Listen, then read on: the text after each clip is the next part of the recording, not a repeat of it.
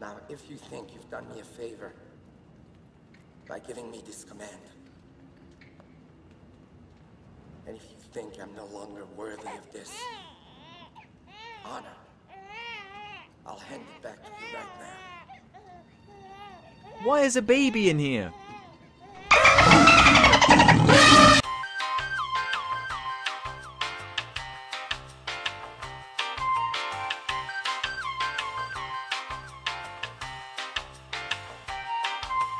I'm a huge fan of movies, but shoving a large group of smelly, loud, obnoxious people into a warm room is not exactly my idea of how you should enjoy them. Every single time, there has to be something or someone that ruins it. Just the whole experience is terrible and outdated. It sucks it's the only way to see a new movie. From the get-go, it's a joke. You walk in and you see one of two types of people. There are those who you can tell are really excited for whatever they're about to see or have just seen, or disappointed either because the movie was terrible or because their experience was frustrating beyond belief. Something is always broken. You can't just pick up your tickets you ordered online. That'd be too simple and easy. Instead, you have to wait in line with all the other munters, making the whole ordering tickets online thing completely redundant. And then you get to the atrocious food they serve. Not only is it about 4 times more expensive than the Tesco from across the street, but why does it have to be popcorn? Popcorn's an inherently loud food substance to ram down your food hole. It's a subtle noise, despite the outspoken name, but Jesus, it's terrible.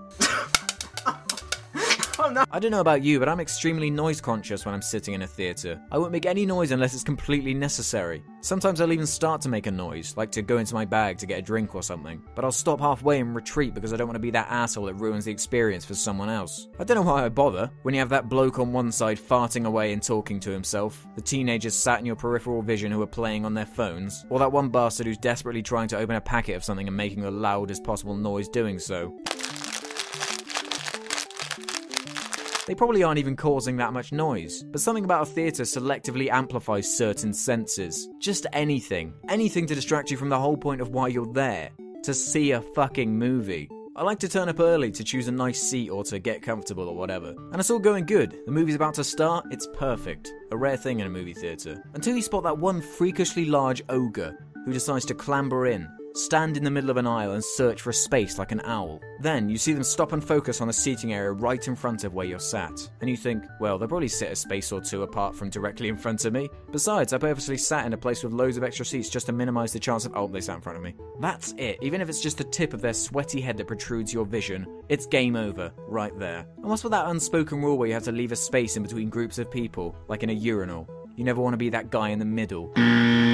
But sometimes you have no choice and you have to awkwardly sit next to some dumb kid who probably shouldn't even be in there. Why do people bring babies in? Why do people bring babies into horrible, violent movies? How is that allowed? If I had a baby, the whole going to the movies thing would be pretty much off the table for a few years, I would have thought. Are you really that desperate that you're going to bring a baby in? Can you not just get a babysitter for a few hours? Or just wait for it to come out on Blu-ray? It's really not hard. We all have stories about a worst experience in a theatre, and this is probably mine. It was opening night for The Dark Knight Rises. I'd booked months in advance, got a relatively late evening screening because I thought it'd be a tad less busy and have fewer dumb moron kids running around. Everyone was excited, and the movie began. The screen was black and the chilling music started to play, but then 10 seconds passed and the screen was still black. Then a minute passed and the screen was still black. Then characters in the movie started talking, and the screen was still black.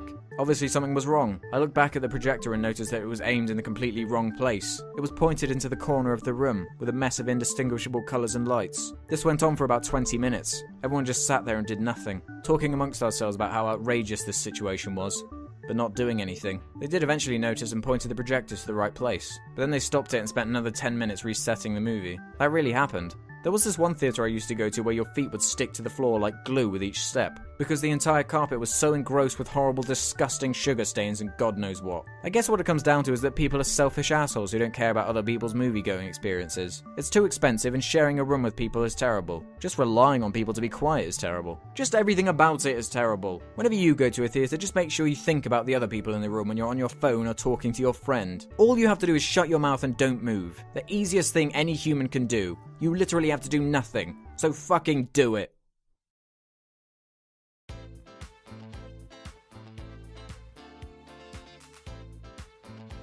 So those are my thoughts on movie theatres. What do you think about movie theatres? Do you have a story? Do you have any bad stories, or is the cinemas and things around you all good and stuff? Because they're all right, but they're certainly not good.